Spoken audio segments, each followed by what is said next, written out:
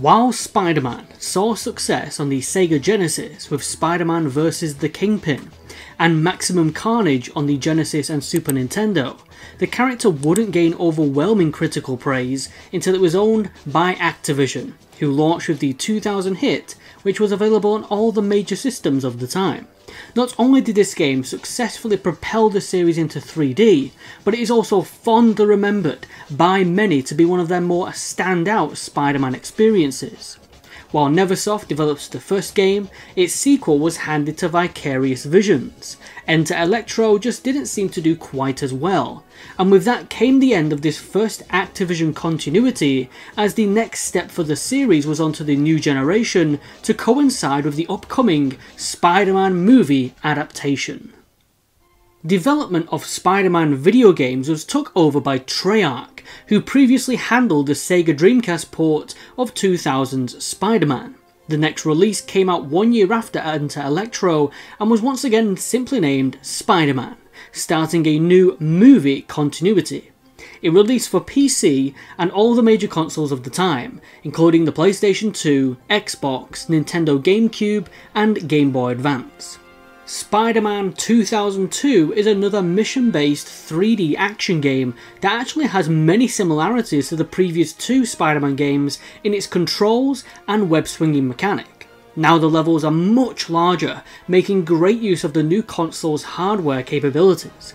The web swinging once again has your line stick to the sky above you, and Spidey just completes his swinging animation without any interruption from velocity or momentum, making it still feel pretty much automatic. However, you're no longer limited to the distance that you can swing, allowing Spidey to now swing across the levels to his heart's content. This has been taken advantage of in some of the new air battles, which as you go up against foes in the skies above New York, are often task you to chase them. The size of the levels made Treyarch create a new height indicator that tells you the height of where your next objective is, which works in conjunction with the returning Spidey compass. However, you can't reach the ground, as swinging past a certain height will cause you to fall and get a game over, but you can now see the bustling New York traffic beneath you. Spider-Man's arsenal is very much the same with what we've seen so far. You can wall crawl and perform some of his web-based abilities such as the web dome. But in some areas there have been much bigger improvements, such as the web zip, which now allows you to quickly zip up buildings when you're crawling up them, or zip forward on the ground to get to places faster, as well as still being able to web zip to the ceiling above you, which is still very handy. Web projectiles can now be fired a lot quicker and whilst you're battling in the skies. You will be using your web projectiles a lot more to defeat certain enemies and bosses.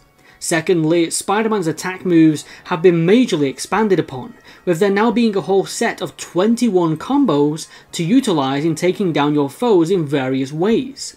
You may even find some of the new combos when picking up the secret gold spider emblems that are hidden in the levels.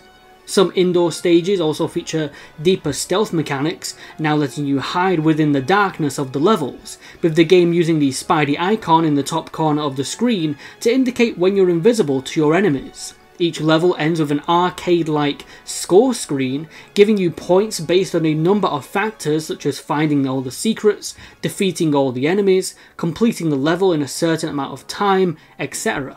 You can then use these points later in the extras menu to purchase the game's numerous unlockables.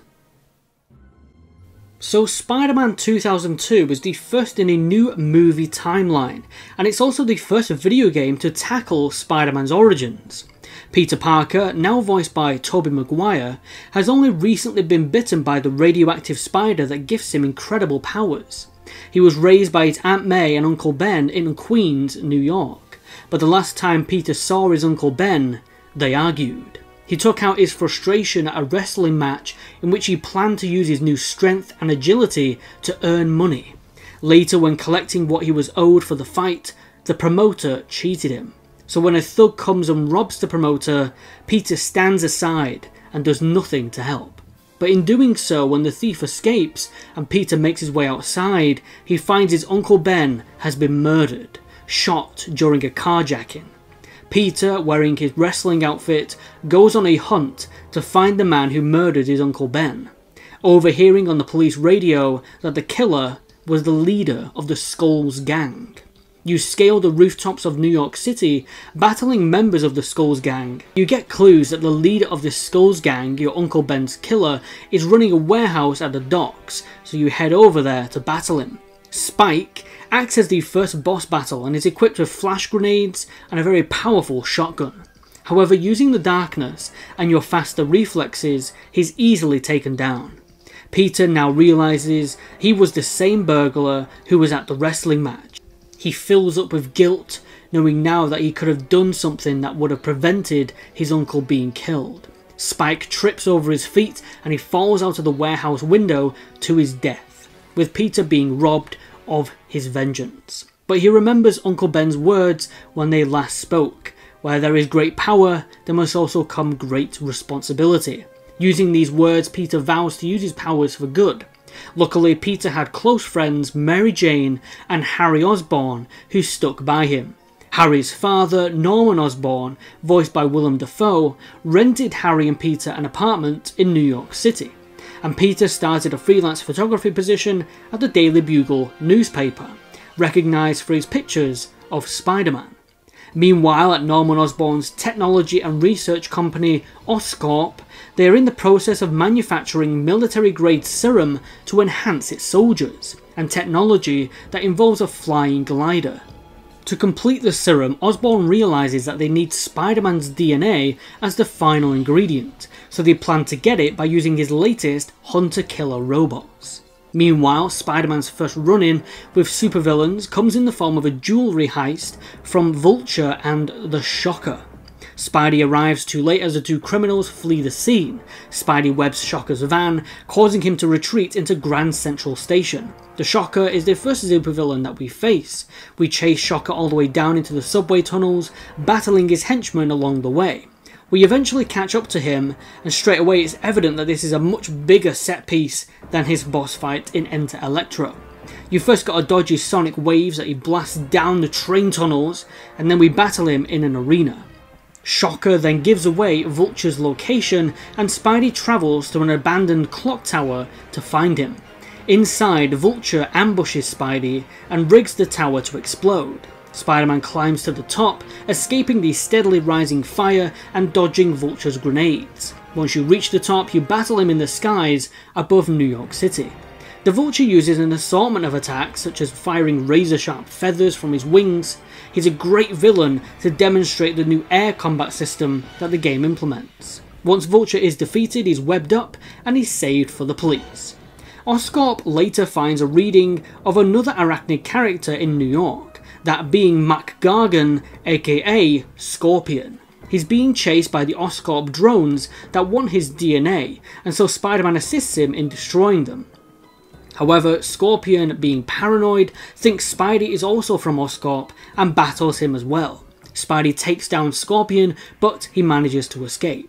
After multiple delays, Oscorp threatens to fire Norman Osborn, and so in anger and frustration, Osborn plans to test his super soldier serum before it can be completed. In a turn of events, the serum leads to the creation of Norman's twisted second personality, and he dons his experimental suit and glider and attacks New York as the Green Goblin. Currently, there is a festival happening in New York, to which Mary Jane has attended. But when Goblin attacks, Spider-Man must rescue Mary Jane, who is trapped on an inflatable panda. When he saves her, she gives Spider-Man a kiss, which an Oscorp hunter drone takes a picture of. Spider-Man then battles Green Goblin across the skies of New York. However, Old Gobby makes an escape, leaving Spidey to disarm the bombs that he has planted across the rooftops. This next chapter is only playable on the Xbox version of Spider-Man. It involves Norman Osborn hiring the legendary hunter Kraven to take down Spider-Man for good. Liking a good challenge, Kraven the Hunter lights up a spider tower on fire to ensnare Spidey into his trap at the Central Park Zoo. Spidey arrives taking the bait and is poisoned by a deadly gas. Weakened, Spider-Man still manages to best Kraven's house of traps and even dodges his bullets in his second person section shown from Kraven's scope. When Kraven is defeated, he gives Spidey the antidote for the poison gas out of respect of his prey having beaten him. After his battle with the Green Goblin, Peter deciphers from one of his throwable devices that he must work for Oscorp, whereas Norman looks over the photos that his robots have taken and makes the conclusion that Mary Jane has a connection with Spider-Man. So as Spidey infiltrates Oscorp for clues, Gobby heads out to kidnap Mary Jane. At Oscorp, Spidey finds out that they're working on experimental chemical weapons. Spidey shuts the project down and then makes it into Norman's office, where he finds the photographs of MJ. Spidey then chases Green Goblin through the skies of New York, but Goblin drops MJ on top of the Queensboro Bridge. Spider-Man rescues Mary Jane first, and then has his final showdown with the Green Goblin. In the end, Gobby removes his helmet to show Spider-Man his true identity, and Peter is shocked to learn that this supervillain has been his best friend's father all along. Norman almost tricks Spider-Man into getting killed by his glider from behind. However, Spidey's super senses and reflexes save him from the glider, which hits Norman instead at high speed. In his dying breath, he tells Spider-Man to tell Harry that he's sorry. Mary Jane arrives to thank Spider-Man and hints that she may already know about his secret identity, but this was likely an oversight with the movie and the game both being in production at the same time. Completing the game on various difficulty levels unlocks you different costumes and a whole new playable character. As for extra costumes, there is the wrestler outfits that he wears at the beginning, plainclothes Peter Parker, and the Alex Ross prototype outfit for the movie, which also appeared as an unlockable costume in the previous Enter Electro. This was a concept design for Spider-Man that was going to appear in the movie until it was changed. But what's awesome about this Alex Ross outfit is it also changes Green Goblin into his early concept Alex Ross design, with the hood and the changed mask, and it just looks great. Completing the game on hard unlocks the ability to even play as Green Goblin.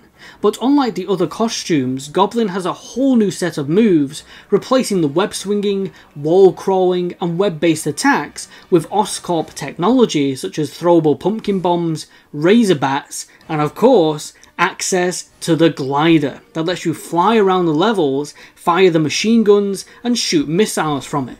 But not only does the moveset change, but also does the narrative, with this Green Goblin being Harry Osborn, who takes up the costume and glider after his father's death and goes on an investigation to find out more about his father's death, with all the voice lines, voiced by Tobey Maguire, having been changed now for Harry Osborn taking over as the lead character. The story is designed as an alternate turn of events, much like the what if modes from the previous two games, rather than an epilogue to the main game, as it's not canon.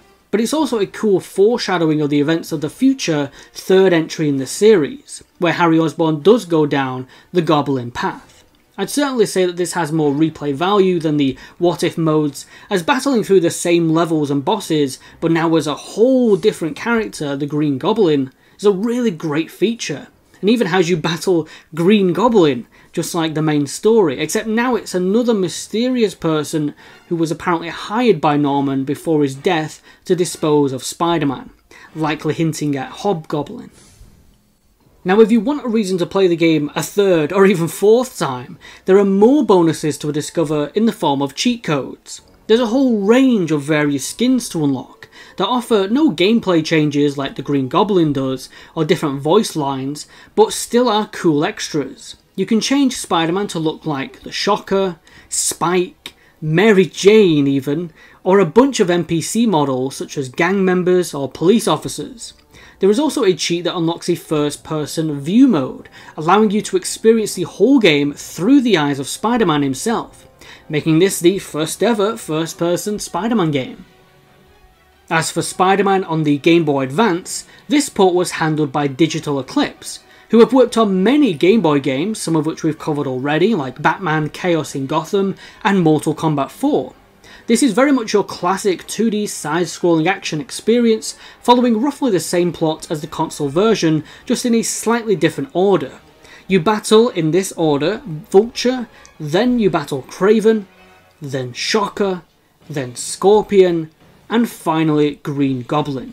You can web swing, fire web projectiles, do new web tricks like swinging around a pole, and throw web grenades. The presentation is really well made, with neat animations and comic book onomatopoeic words that spring onto the screen when you hit your foes. It even has these pseudo 3D web swinging stages which are incredible to see on the Game Boy Advance. Spider-Man 2002 was another critical and financial hit from Activision, proving they had what it takes to keep Spider-Man as a popular IP in the world of video games. When it released, many outlets considered this one of the best Spider-Man games, only receiving criticism for minor camera issues, short length, and voice acting from Tobey Maguire. However, the combat enhancements, the graphics, the broad levels, and the range of extras make this a Spidey game that you just couldn't pass up on. Spider-Man went on to sell close to 4 million copies across all of its platforms, with 2.1 million being on the PlayStation 2 alone. This grossed combined sales of over $100 million, becoming one of the best-selling games of 2002 and marking Spider-Man as one of Activision's greatest franchises.